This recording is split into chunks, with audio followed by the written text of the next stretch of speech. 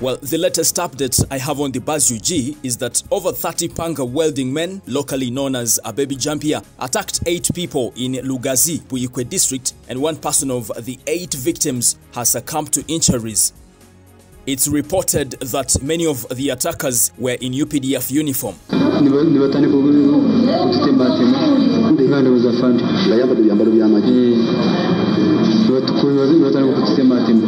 Police has confirmed this unfortunate incident, and according to police, nobody has been arrested yet, but investigations into this matter have commenced, and hopefully they will get some of these attackers.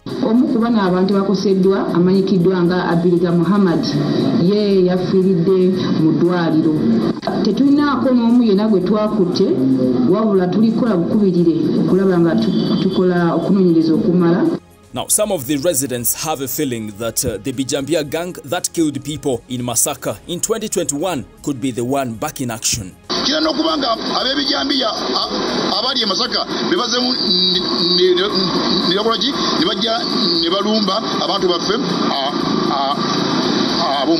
Waliwo obunafu obuli mu security obwetaaga okuzuukusa oluvannyuma lw'okujjawo mu police stations obwaliwo abasirikale bonna ne babaza ku main station nti emisana babeerayo nga bajjudde bangi naye tetumanye ekiro baba deployinga wa okulaba nga bakuuma abatuuze. Kwataganye ne poliisi era olunaku lw'olwokuna tulina security meeting wakati wa poliisi n'abakulembeze mu bitundu ebisinga byonna.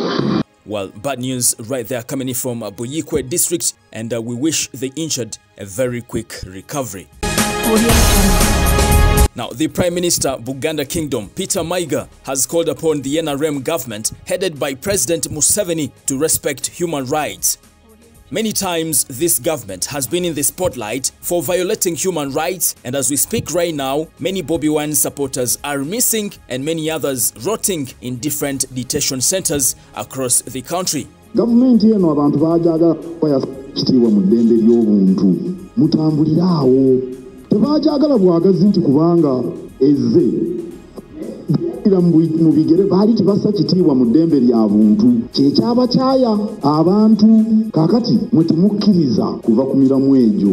Naye ate njagala n'okukubiriza abavubuka abaffe ne bannayuganda wonna buli omu waali nti ate bwe tubanga gavumenti y'NRM etaddewo eddembe ly'obuntu ate eddembe eryo tuleme okulikozesa obubi kubanga bwe tulikozesa obubi nga golooza nti eddembe lyo ery'obwebange ate ng'okosa eddembe ly'abalala nakyo tekibeera kya bwenkanya. Now, the Queen of Buganda, Sylvia Naginda, has thanked the Uganda boys, Dennis Mugaga and Dan Sewagude, for promoting Luganda language and Buganda anthem across the world.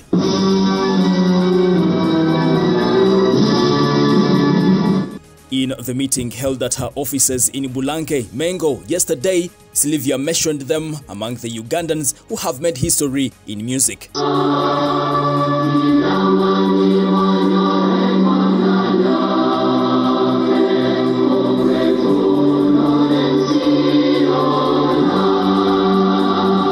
Ngolimba bwe lugamba nti ekitiibwa kya Buganda kyava dda ate kiri buli wamu.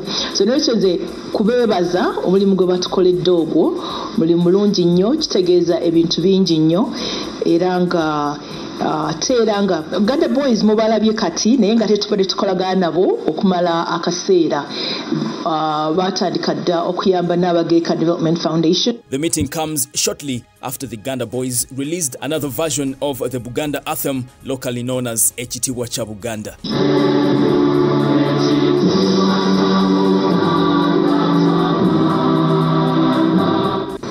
Buli gye tugenze tutambula ekitiibwa kya Buganda kyeyolese mu luyimba luno nti oluusi abantu batulisenga ne bakaaba ate n'okwagala ennyo okumanya obwakabaka nga ze zimu ku ngeri gye basuubira ensi yonna gyeyinza okuva mu matigga g'erimu nga bayita mu buntu bulamu. The Prime Minister Peter Maiga also saluted these gentle Uganda boys for the job well done. Kati mmwe Katonda yabawa ekitone mukikozesezza muli ku lubimbi lwammwe mulima Buganda etambulidda ku ntikko mbeebaza nnyo banna.